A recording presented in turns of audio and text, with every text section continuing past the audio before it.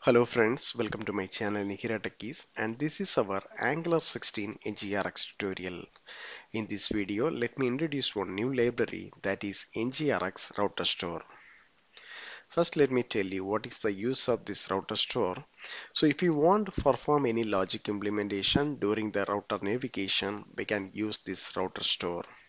So this router store basically dispatches some actions in order to listen the changes from our router state. Okay.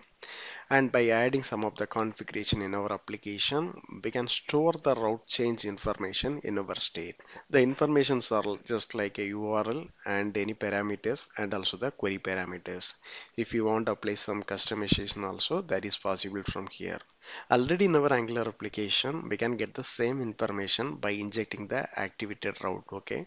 But since we are using these packages, we can directly adding this information in our store. So once we have these informations from our store, we can access from the whole application. Okay. Now let me start the implementation and also we can cover some of the examples. Now let me go to the official site of NGRX. So here we already installed this NGRX store and AFX. Now we are in this router store. Okay. So let me copy this command. We can stop this one. So the implementation is very simple. First we have to install these packages. After that we have to include some configuration. Okay. Okay, I am getting some dependency error. By adding this package maybe not succeeded. Now I understood. Let me verify if my package.json. Okay, see our store and effects both are having the version is 16.1, but the latest version is 16.2. Okay, so now we have the two options. One is we have to upgrade this store effects and the dev tools. After that we have to install the particular package. Otherwise we have to install the same version 16.1.0. Okay, so let me install the same version.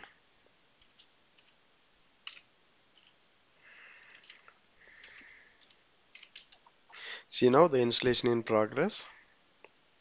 Okay, the installation gets completed, and if you are checking in this changes side, so in our app.model look like one new model is imported. Okay, so you can see at the end. So in case this import is not happened, you have to import it manually. So the model name is store router connection model. Okay, now let me run our application. Okay, application in running mode. So if I'm checking in this Redux side, you can see in this initial load. So these are the actions from our application: load spinner, load block spinner, and success.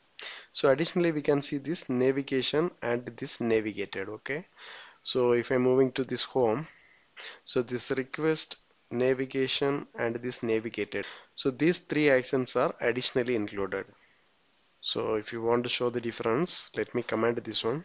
I mean this model. So if I'm refreshing the page, see, we don't have any actions. Okay, so if I'm moving to this counter also, there is no actions. When I'm clicking this increment only, we can see one new action is executed. But at the same time, if it is enabled, see now, so these three actions are additionally executed. If I'm go to the counter also, see again. So if you are checking this action, we can find the complete details. From the payload, we are getting this router state. So inside that, we can see these params, data, URL, and the events. We have a lot of information. Okay. So next, what I'm going to do, let me include this complete route information into our state. Okay. So currently, if you are checking the state also, we can see this counter, blog, and app. Okay. So let me include this router also. Inside the global folder, we have this app state. Basically, this will act as the combine reducer. So here I'm going to create one more object, that is router. Here let me add the router reducer. Okay. So if it is not coming, we have to import it manually.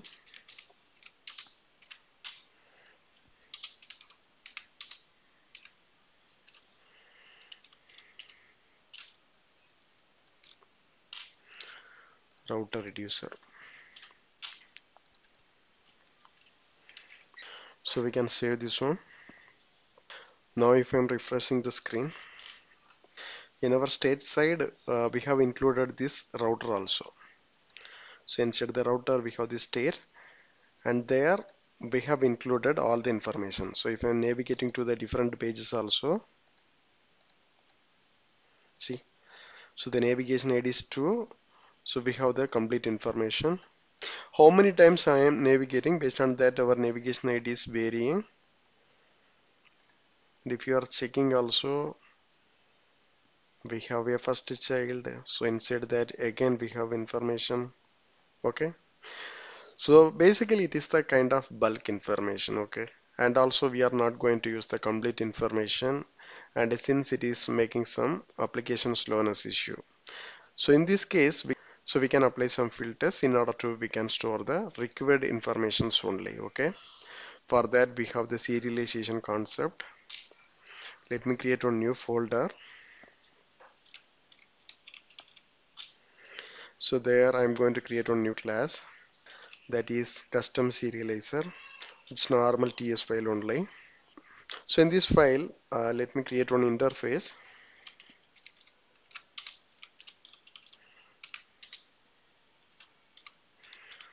Router state model.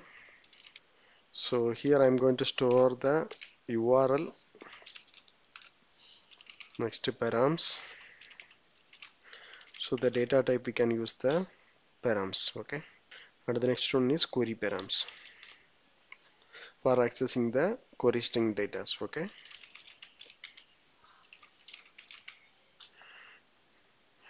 So let me save this one. Next, let me create one class. Define one class. So the name is custom serializer. So this class implements a router state serializer. Okay. Okay. This one also not coming. So let me import it manually.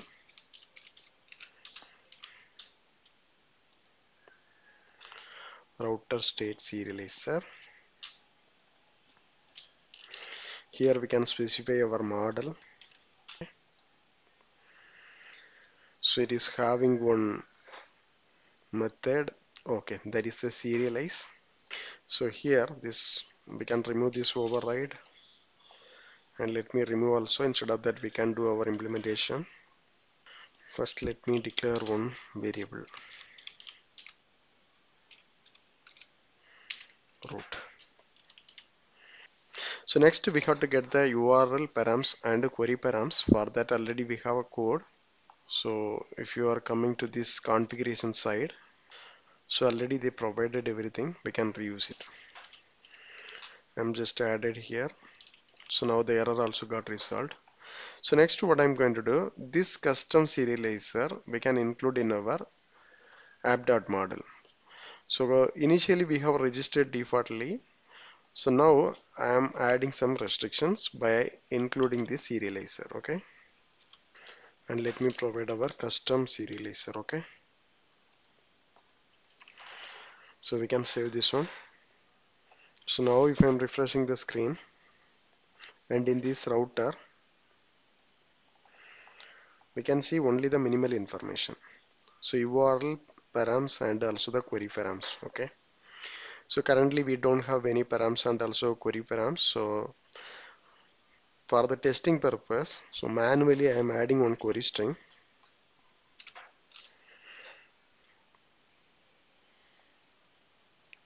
So now we are able to get these query params. Okay. So similarly, let me include one more value.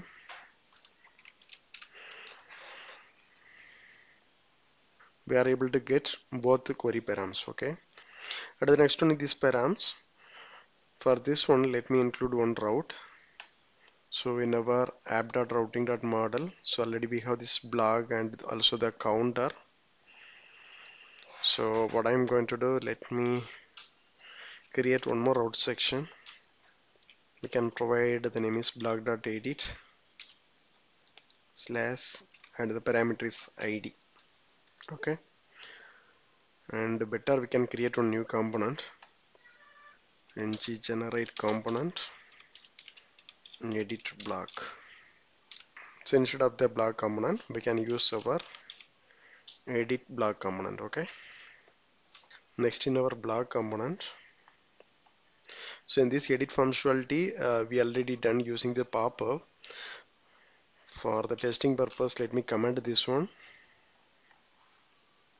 I'm going to navigate our new URL. Okay, so let me inject the router,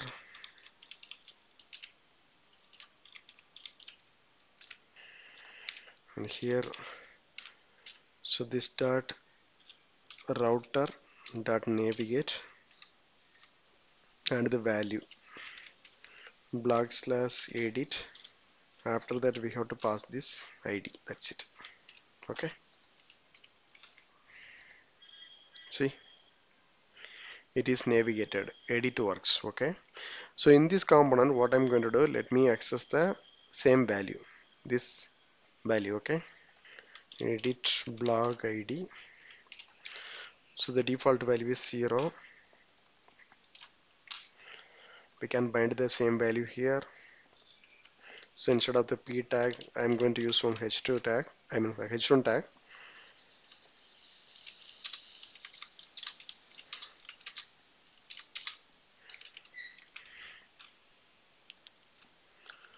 Just add it here. So basically what we do, using the activated route, we can access the same data. So first let me implement the same thing. After that we can replace with our store logic. Okay, activated route. Next let me implement the hook.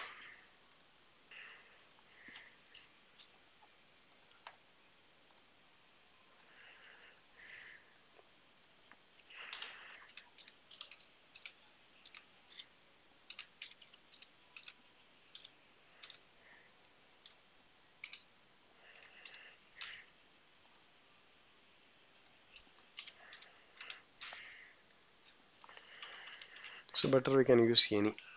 That's fine. See now, so we are able to get the same value. Okay, 3. So now if I'm clicking the edit from first record, so I'm getting this, my blog is 1. Okay, so now let me check in our Redux side. So in this last navigated, so in these params we can see the same information. So if I'm clicking the last one, so the ID is 2. So we also get the same information from our store only. Okay, okay, next let me tell you how to access this state information. The step is same only. First we have to create one selector. Okay, so in this router folder let me create one file, router selector. Here let me declare one variable, get router state, create feature selector, and here we have to mention our router state model. Okay, and then our object is router. So finally export router info, create selector, and we have to pass this get router state. So return, we can return the exact state. Okay, so basically we can define our selector like this, but in this router selector we have only once. So basically we have, okay, basically we have select, okay, basically we have defined our selector like this, but in this router selector we have one slight difference. Okay, let me tell you. So if you are checking this state, we have this counter, right? So inside the counter we have the data, that's it. Similarly in this blog also same. But if you are checking this router, so inside that we have one state, So inside the state only we have our actual data. Okay, in this case we have to include one more class in this selector side. So that class is router reducer state. Okay, if it is not coming, we have to import it manually. Reducer state. So the error got resolved. So now if you are checking, we can get this navigate ID and also the state. I am going to return this state only. Okay.